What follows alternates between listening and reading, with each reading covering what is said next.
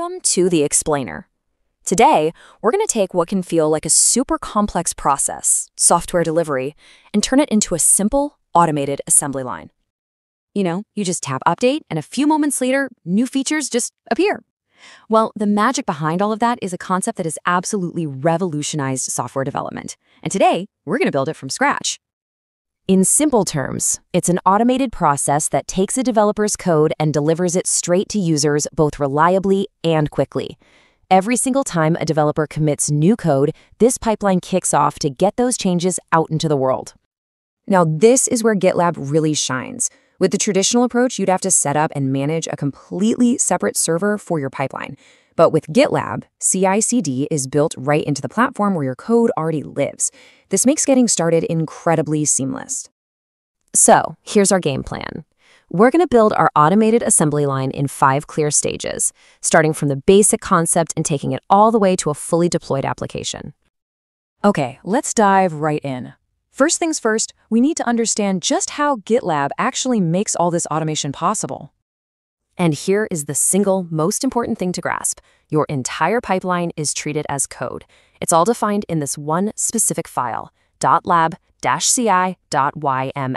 which lives right inside your project. GitLab just automatically finds it and does what it says. No complicated menus, just a simple text file you can version control. You can kind of think of it like this. The GitLab server is the brain of the operation. It knows the plan. The GitLab runners, on the other hand, are the hands that do the actual work. And to keep everything nice and tidy, they usually do this work inside clean, temporary workspaces called Docker containers. All right, time to get our hands dirty. Every good assembly line has to start with a quality check, right? For us, that means automatically testing our code. So, the fundamental building block of our pipeline is something called a job. You can just think of it as a single defined task. And we're going to kick things off by creating a job that does one thing. It runs our application's tests.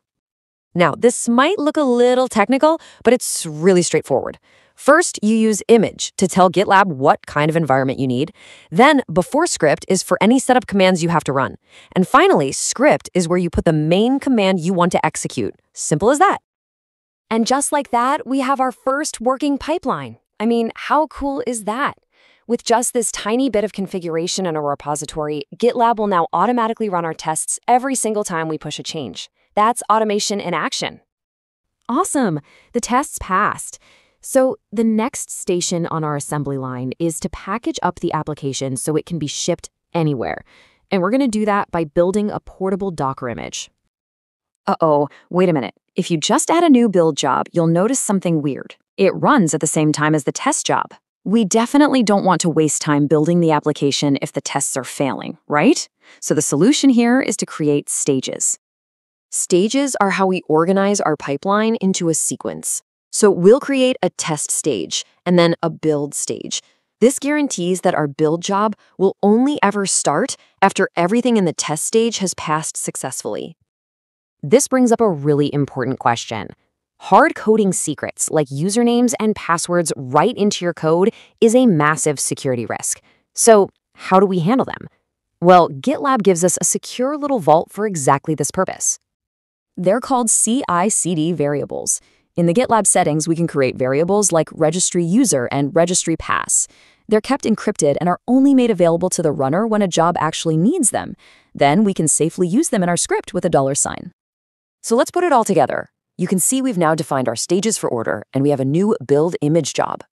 This job uses a special Docker in Docker image, which lets us run Docker commands from inside a container to securely log in with our variables, build the app, and push that new image to a repository. We are on the home stretch. Our application is tested, it's all packaged up. Now it's time for the final, most exciting step on our assembly line, delivering it to a live server for users to actually see. The logic here is pretty simple, right? We connect to our cloud server, get rid of the old version of our app, and then fire up the new one. The real trick is making this whole sequence happen automatically and securely. Okay, so to connect to our server, the pipeline is going to need a private SSH key. Now, you can't just paste a big multi-line key into a regular variable. It just doesn't work well. That's why GitLab has this special file type variable. It tells GitLab to take the text we give it and turn it into an actual temporary file for our job to use. And here's our final config file. Check out that new deploy stage and job. You can see in the before script, we're changing the permissions on our key file to make it secure. Then, the main script just uses that $SSH key variable to connect to our server and run the commands to launch our brand new application container. And with that last job, our assembly line is complete. Pretty cool, right? Let's just step back for a second and take a look at the big picture of what we've actually built here. So just think about this flow for a moment. A developer pushes a single line of code. That one action automatically kicks off this entire chain of events. The code gets tested, then it gets packaged, then it gets deployed, ensuring a fast, reliable, and consistent delivery process every single time. And that's really the key idea to take away here. This isn't just about code. It's a powerful way of thinking about how to automate any complex workflow. The principles we've used today can be applied to streamline processes far beyond just software development. Thanks for watching. That feeling? You tap Update on your phone and boom, just like that, your favorite app has some cool new feature. It almost feels like magic, right? But it's not. It's actually this really carefully planned process that gets code from a developer's computer into your hands, like instantly. So today, we're going to pull back the curtain and see exactly how that journey works. Let's dive in. No, really, have you ever stopped to think about that? How does some new idea go from a developer's brain onto their screen and then all the way to your phone, sometimes literally overnight, without everything just, breaking? That's been one of the biggest challenges in software for ages. And the answer? It all comes down to automation. Okay, so it wasn't always this smooth. Not too long ago, releasing new software was, well, it was a terrifying all-hands-on-deck manual job. We're talking slow, super risky, and something you'd only dare to do maybe a few times a year. Because one tiny mistake could bring the whole system crashing down.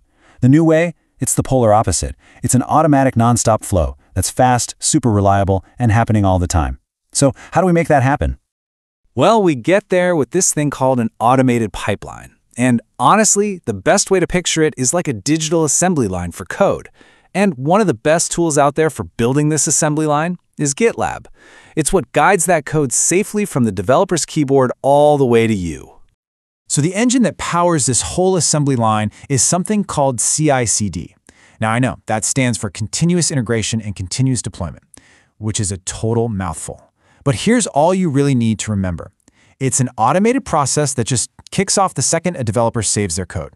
From that exact moment, everything is automatically tested, built, and prepped for release without a human lifting a finger.